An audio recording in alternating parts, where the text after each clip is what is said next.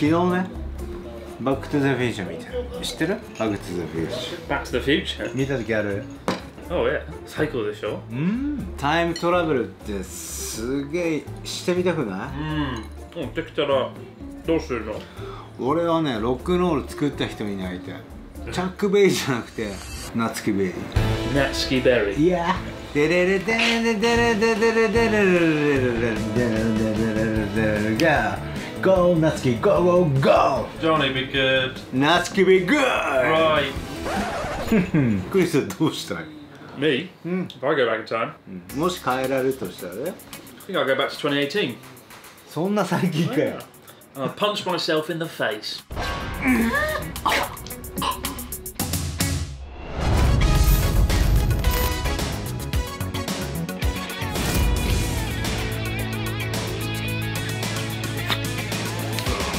I genuinely don't know why I drink this stuff. Actually tastes like sweat. Oh, you know what? There's no disappointment without expectations, and I had high expectations for 2019.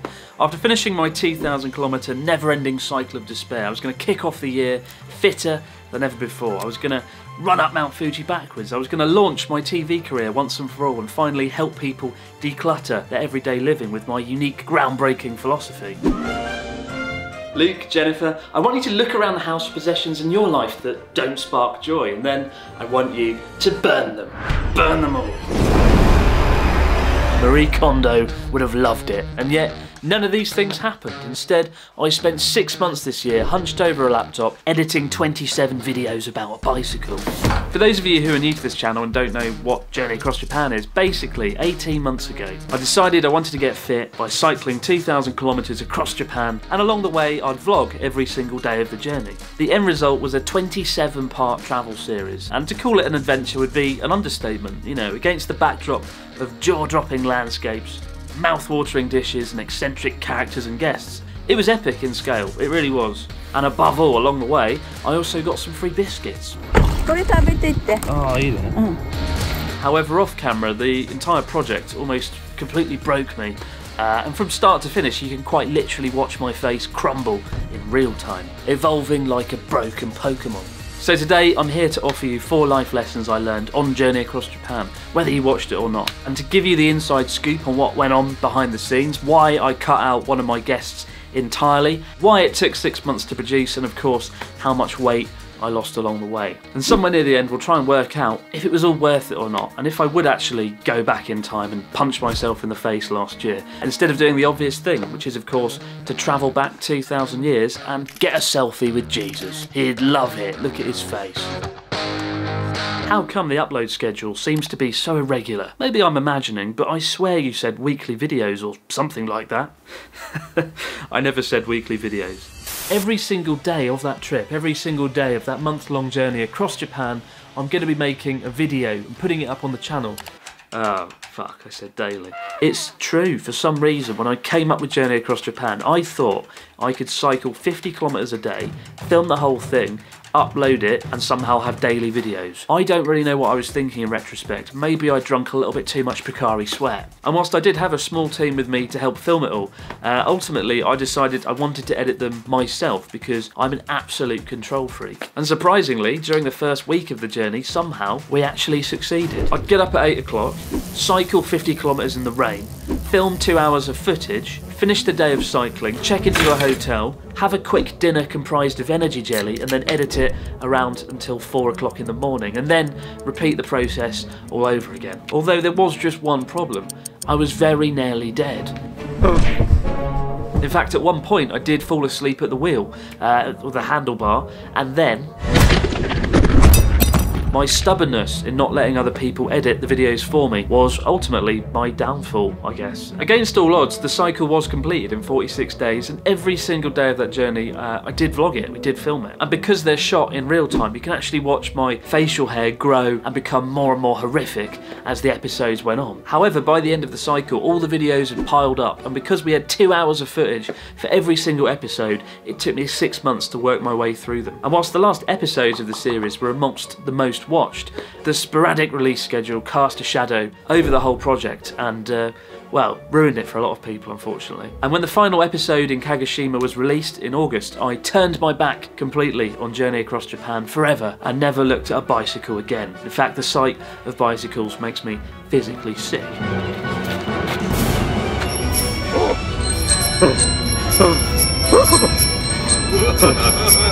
Oh God, no! Looking back at it all now, I realise the problem was I just didn't know what I wanted Journey Across Japan to be. Cycle series, a weight loss series, or a straight up travel series. It's very much a jack of all trades but a master of none. And it's a valuable lesson I'll be taking forward into next year's project. Journey Across Japan 2, abroad on a skateboard. Yeah, it's gonna be amazing. No, I'd rather put my fingers in a blender. This year I've felt a mixture of anger and disappointment constantly. Angry at myself for my handling of it all and the fact I've wasted so much this year, and disappointed that I let thousands of viewers down. I let you guys down by the way I handled it all. So for that, I am sorry, genuinely. Be bold, always push yourself outside of your comfort zone, but know your limits, especially if you run the risk of letting people down, because it is the worst feeling of all. Well, that and falling off your bicycle.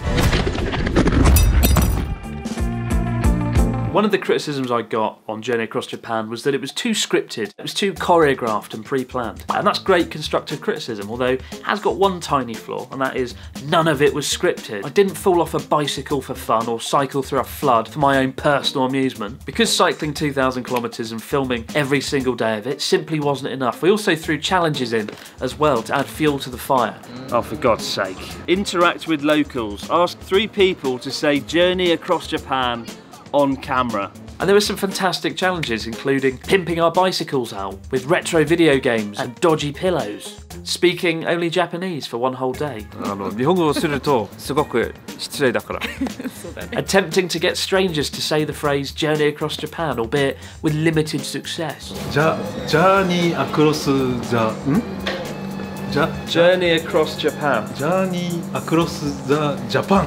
One of the more difficult challenges was to meet a stranger for the day and get a tour around the city of Matsuyama. And I remember when it came out the capsule machine and looked at it, I kind of thought, oh God, I'm screwed. It's really hard to do something spontaneous like that in Japan usually. So I hastily made some phone calls to some Japanese friends, and Ryotaro, it turned out, had an old school friend in Matsuyama who was willing to show us around for the day. I feel like I'm in a spy film. The only way we know how to meet is that she's eating oranges, because it's the local dish of Matsuyama. What's the code word? Oranges. Kazu. Ah, hi. Good morning. Good morning. How are you? I'm okay. Hi. Enjoying some oranges? Yeah, do you want some? I'd love an orange.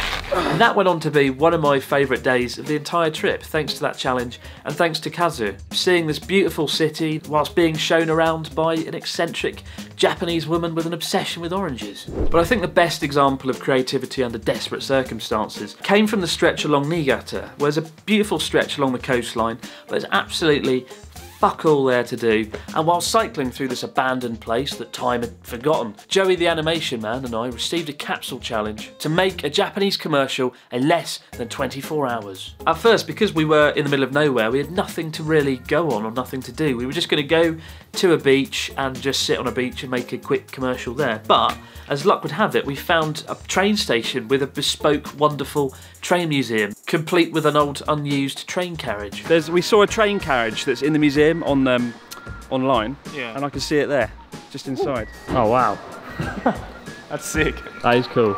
And after dropping into a nearby Don Quixote store and kitting Joey out in a stylish doctor's outfit and turning him into Dr. Jelly, we were pretty much good to go, really. 2, 1, action.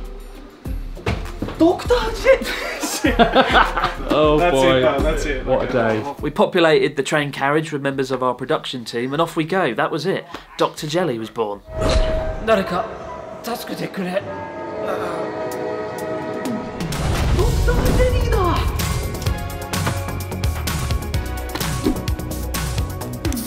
元気がない君にドクタージェリー。ドクタージェリー。It's a great example of teamwork and creativity born out of desperation. And actually, if I had to do one spin-off series out of Journey Across Japan, it would be making like a series of commercials or short films within 24 hours, within one day. I think it'd be quite fun. Who knows, hopefully we can resurrect the great Dr. Jelly along the way as well. Although we're still waiting for a callback from the company in question. Heard nothing. Nothing at all.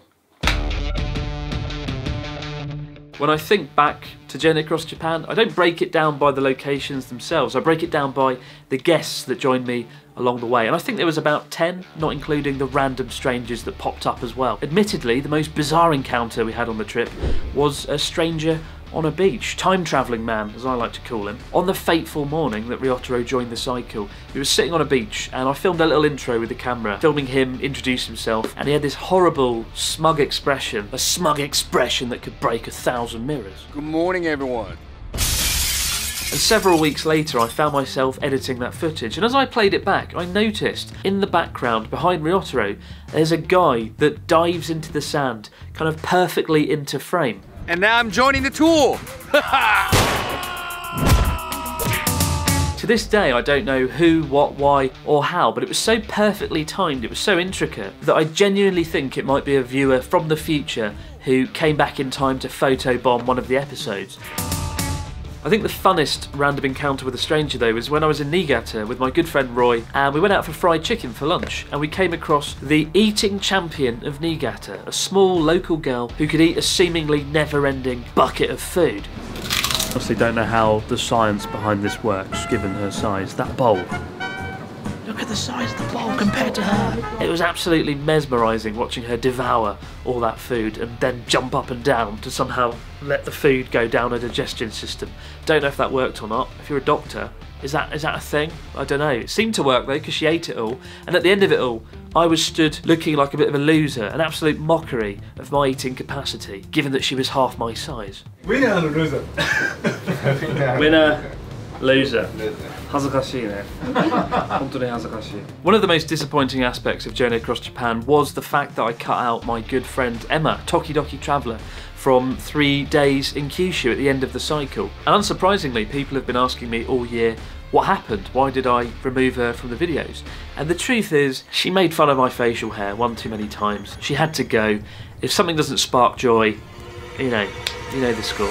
No, the reality was Emma was a great guest and we had a lot of fun. But a few days before Emma arrived, I came down with a nasty cold. 40 days of cycling had finally taken their toll, and stupidly, instead of resting up, I carried on cycling, I carried on going for it. As I said earlier, if you push yourself to your limit, you have to be prepared to suffer the consequences, and after 40 days of relentlessly pushing myself, finally my body told me to fuck off and just stop. By that point, not even Dr. Jelly could have saved me from my predicament. Good morning everyone and welcome back to Journey Across Japan, never-ending cycle of despair. We are at Kubakabatu. We're in Kumamoto today. I fucked that up, didn't I? Just look at that hat. Oh god, that hat. That hot there. And joining us is our final guest, our third and final guest, even though we've had 4 or 5 guests though. But today we begin our last leg of the journey to Kume. I've been really struggling in the rest today. I feel weirdly drowsy. It's okay. I think this is the first time you've been in one of my... Let's do that again. So excited. Now you might be thinking, wait a minute, that sounds hilariously entertaining. Actual bottled despair on camera. Release it, put it online. But it wasn't entertaining, it wasn't good. It was me struggling to speak for 3 or 4 days, looking like I wished I was dead. Sorry, my nose is really blocked up. And so, through no fault of Emma's, the videos were never uploaded, and I stand by that decision. Emma was good. I could edit it in such a way that it's just Emma and me blurred out on the screen, like some sort of dodgy hentai video. And I apologise to Emma for not being able to feature on Journey Across Japan, and I apologise to you guys that were looking forward to seeing her and seeing the last few videos in Kyushu. That is easily one of my biggest regrets of the whole trip. I do hope Emma and I can work on some videos together next year, because we always have a lot of fun together. And I owe her a debt, as well as all the guests that joined on Journey Across Japan and the crew that made it possible. Yeah, alright, it's a cliche, but people do make the journey, especially if they time travel from the future to throw themselves in the sand.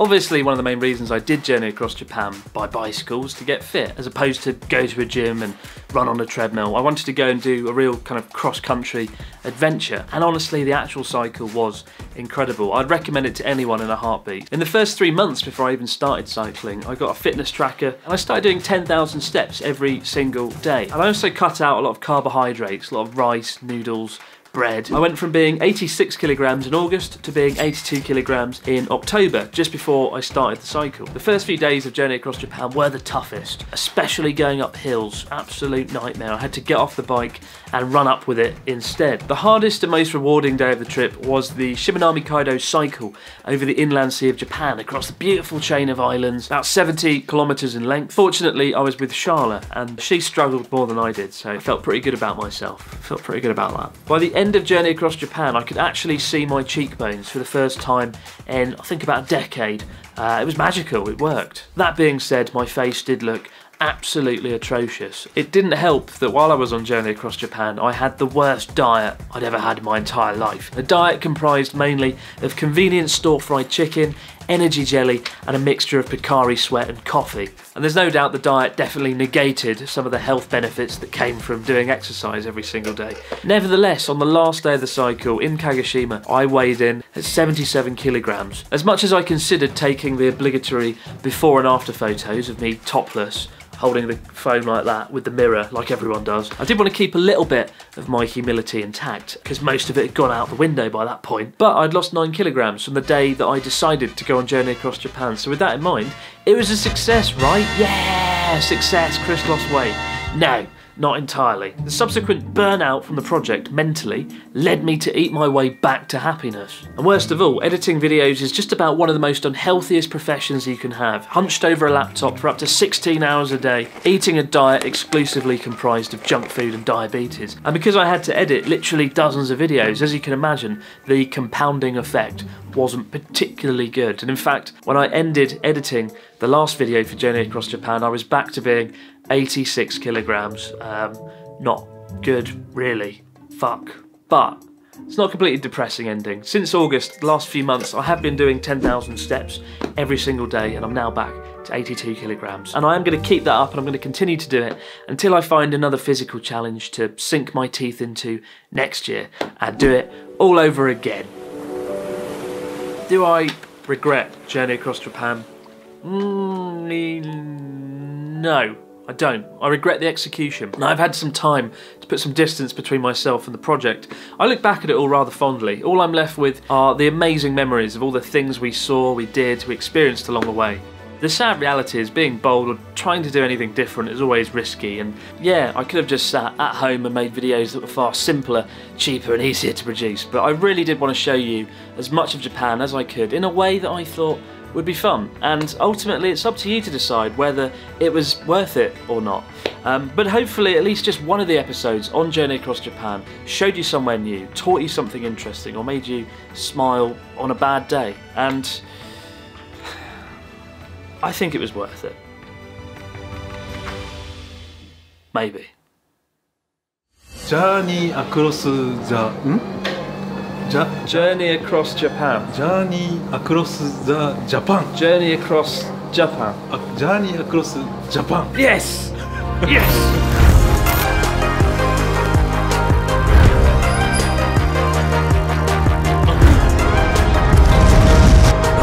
誰か助けてくれ。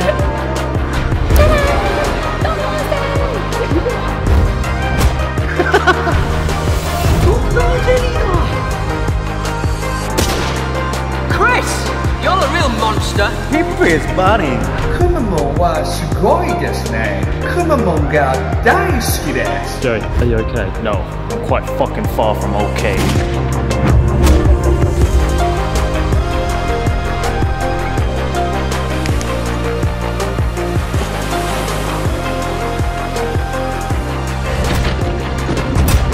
Oh shit!